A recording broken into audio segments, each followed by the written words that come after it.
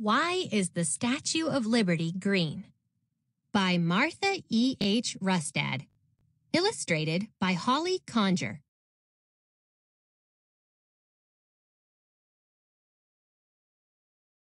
A visit to the Statue of Liberty.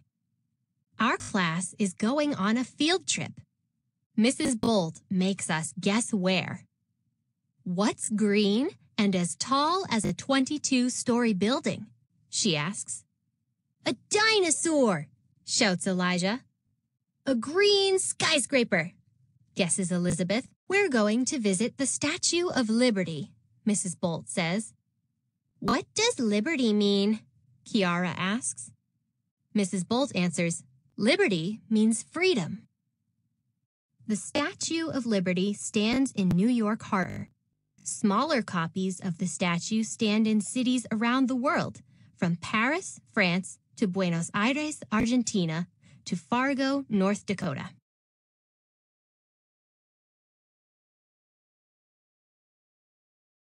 We take a ferry to Liberty Island.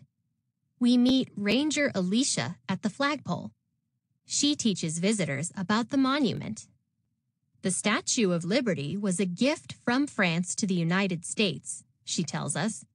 It was a symbol of friendship. Workers in France spent 9 years building it. A gift? Asks Ali. How would you wrap a present that big? Ranger Alicia says workers took the statue apart and put it in 214 boxes. A ship carried the boxes to New York in 1885. We walk to the front of the Statue of Liberty. The statue sits on a huge base. Ranger Alicia calls it a pedestal. A symbol is something that stands for something else. The Statue of Liberty stands for freedom.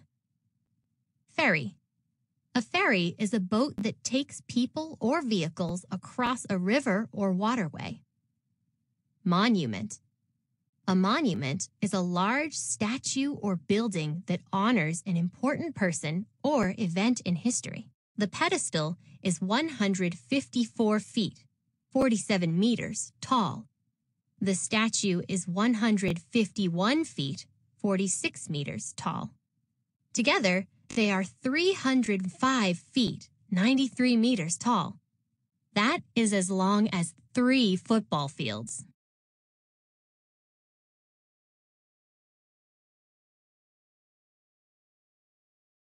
We learn that American workers built the base.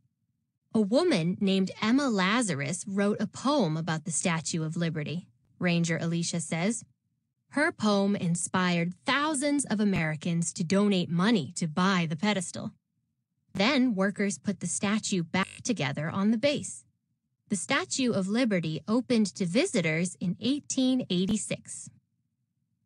Inspired. If an idea or action inspired you, it made you want to do something inside the pedestal. Next, we go inside the pedestal. It's like a museum. Oh no, says Ella. Did the torch fall down? Ranger Alicia says this is the old torch. Workers put up a new torch. Torch. A torch is a long stick with a flame at one end that may be used for light or to start a fire.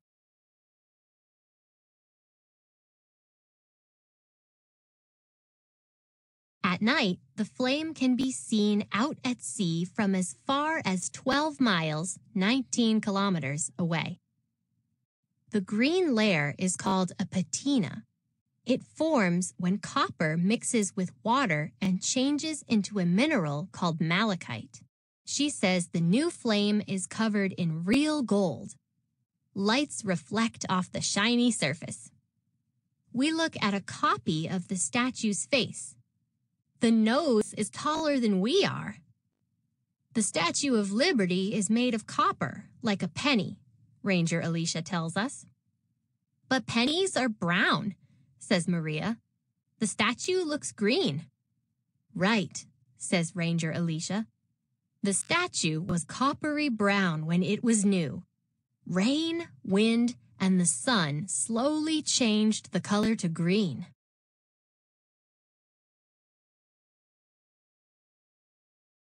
The big climb. Time to go up the stairs. We climb up 156 steps to the top of the pedestal. My legs are so tired, says Tony. We look up, way up inside the statue. You can see the steel frame, points out Ranger Alicia. The frame is kind of like Lady Liberty's bones. It holds her up. Let's go outside. Sculptor Frédéric Auguste Bartholdi designed the statue. A man named Gustave Eiffel built the frame. He is famous for building the Eiffel Tower in Paris. Sculptor. A sculptor is an artist who uses stone, wood, or metal to make a work of art. I can see New York City, Michael shouts. Ranger Alicia points out Ellis Island. People who sailed to the United States used to stop there first when they arrived. These new Americans sailed past the statue on their way. It was one of the first things they saw, she says. She seemed to be welcoming them to their new home. The statue's full name is Liberty Enlightening the World. People also call it Lady Liberty.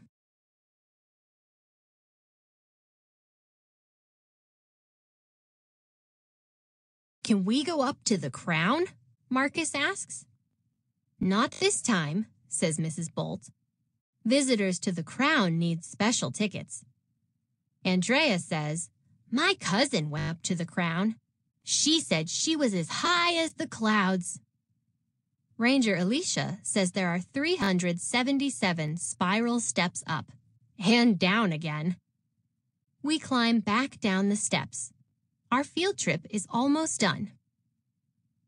About 3.5 million people visit the Statue of Liberty every year. What do we tell Ranger Alicia? Mrs. Bolt asks. Thank you, Ranger Alicia, we shout. As we sail away, Mrs. Bolt says, the Statue of Liberty is a symbol of freedom. What does freedom mean to you? Going to the park without my brother, says Sarah. Eating whatever kind of ice cream I want, Tim says. On the way home, we stop for ice cream. We hold up our cones, just like Lady Liberty's torch. The Statue of Liberty holds a tablet that reads July IV MDCCLXXVI. This means July 4th, 1776. The date of American independence.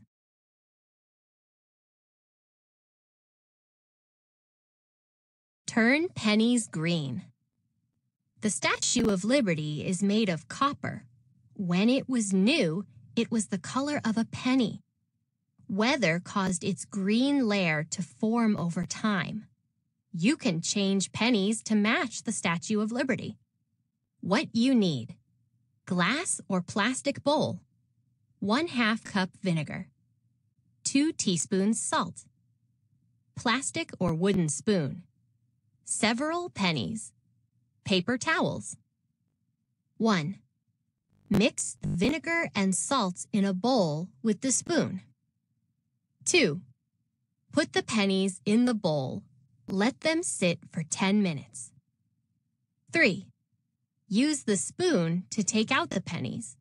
Place them on a paper towel to dry. 4. Check the pennies after an hour. The green layer that forms on the pennies is called a patina.